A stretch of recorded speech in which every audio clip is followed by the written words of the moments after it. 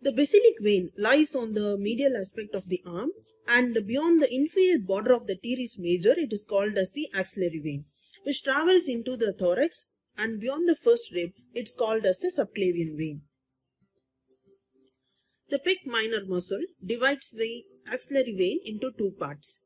The part of the vein between the teres major and outer border of pec minor is the axillary part of the axillary vein, and the part of the vein between the pec minor and the outer border of the first rib is the infraclavicular part of the axillary vein.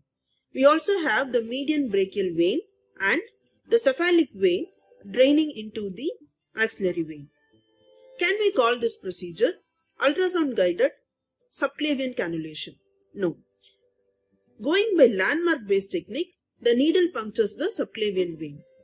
But when ultrasound probe is placed on the chest wall, clavicle hinders visualization of the subclavian vein. So, the part of the vein that is visualized and punctured is the infraclavicular part of the axillary vein.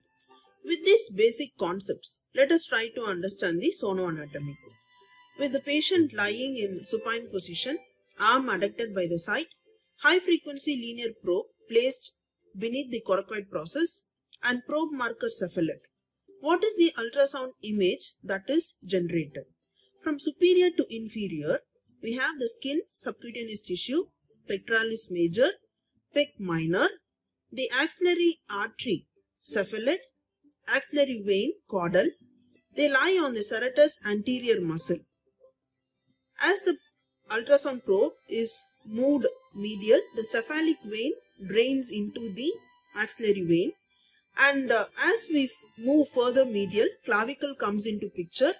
The axillary artery tries to disappear under the clavicle, and the axillary vein here is larger because of cephalic vein drainage, and they rest on the second rib. And to the right of the rib we can see the pleura.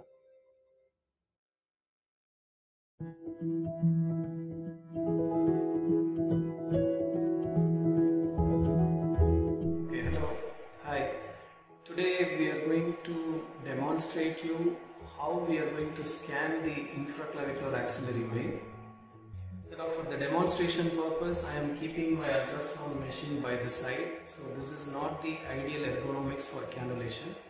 This is we are keeping it for the demonstration purpose. So what we are planning to do is first to look at what are all the surface landmarks, how we are doing the landmark guided subclavian vein cannulation, and how it is changes for ultrasound guided infraclavicular vein cannulation. So if you come and see here I have marked the sternal notch and then the sternoclavicular joint, and then I draw a reference line for the clavicle, and I divide the clavicle into three halves. His clavicle is about 15 centimeters, so it has been divided into three halves. This is the medial third, middle third and the lateral third.